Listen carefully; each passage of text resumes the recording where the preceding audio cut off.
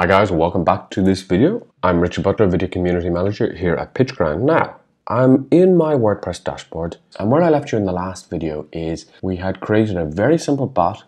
I had generated some website code, and now I want to paste it into my WordPress site. Now, I've found, if I just move myself over here for 1 second, that the best plugin to use is HFCM, which allows you to add snippets to anywhere on your WordPress site and exclude certain pages or exclude certain posts, or add it to everything. So if I just click here, and let me just move myself there, I'm going to say add snippet. And what I can do here is I can give this snippet a name, and I can call this Chatbot. I can say it's site-wide, which is what I wanted to do. And then I paste in the code here exactly as I got it. And I make sure the status is active, and I click on save. So if I go into a new browser window, and I'll go into a private browser window, I should see that the bot will actually appear. Now, what you'll see is that I have this great little icon down here, which is the bot. And if I click on this, I get my welcome message. Remember the message that I put up?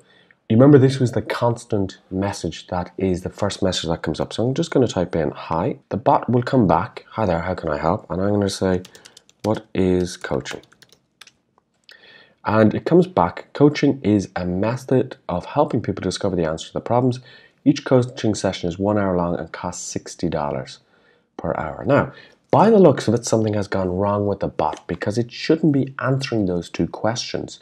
So the next thing that we need to do is we need to go back, we need to analyze the bot, and we have to see why is it answering that question with the two answers. Because if I put in how much is coaching, again, it comes back with those two answers. So there's obviously a little issue there which we have to look at. So in the next video, we're going to go back, we're going to analyze the bot to see what went wrong.